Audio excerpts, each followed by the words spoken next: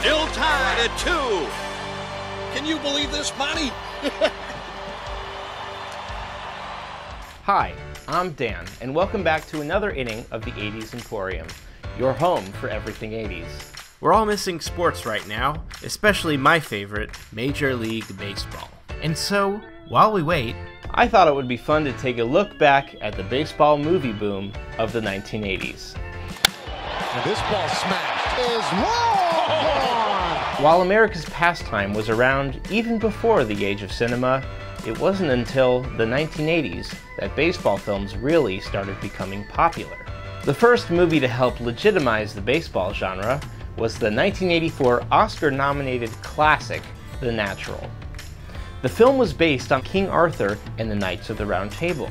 It's no coincidence that in the film, Robert Redford plays for a team called the New York Knights. While The Natural was more fantastical, Bull Durham aimed for realism. Your place or mine? Despite my rejection of most Judeo-Christian ethics, I am, within the framework of the baseball season, monogamous. Give me a break. It's true. The history of baseball is full of inspiring and heartwarming stories, but it also has a dark side. John Sayles explores one of these stories with 8 Men Out, a film about one of the biggest scandals in sports history, in which the Chicago White Sox intentionally threw the World Series. Charlie Sheen makes a second appearance on our list, offering a change-up for the genre, a full-on comedy called Major League. Dear God, we humbly pray that you will guide and protect us as we gird up our loins to take the field of battle. Lead us on into victory in the name of Jesus Christ. If you put Kevin Costner in a baseball movie, people will most definitely come. Less than a year after Bull Durham, Kevin returned to the baseball genre, hitting another home run with Field of Dreams. After a game-changing decade for baseball films, and with the 90s on deck, you might think that baseball movies were ready to foul out. But the genre was just getting started. In the summer of 1992, A League of Their Own was released to massive success. Star Gina Davis was cast in the lead role only a few days before production began, so she had to train vigorously in a short amount of time in order to portray lead ball player Dottie Hinson. Throughout the 90s, baseball films began to gravitate toward the family film genre.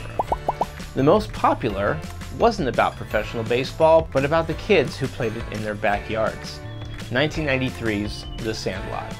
Where did your old man get that ball? What? I don't know. Some lady gave it to him. Why?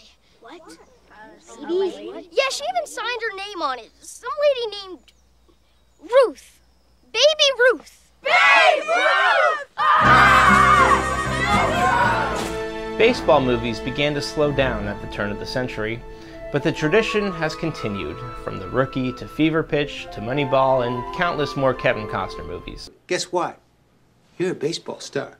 Well, there you have it, a look into the baseball movie boom of the 1980s. Now I want to hear from you. What's your favorite baseball movie? Did we miss any? Comment below. Remember to subscribe and stay tuned to this channel for more videos and the chance to win some prizes. And please check out our other 80s movie moments videos and let us know what you want to see next. And finally, be sure to check out the Lunacy Productions online shop and support our team with an official Lunacy baseball cap like the one I'm wearing right now. Thanks for watching, and don't forget the most important rule of baseball. There's no crying in baseball. There's no crying in baseball!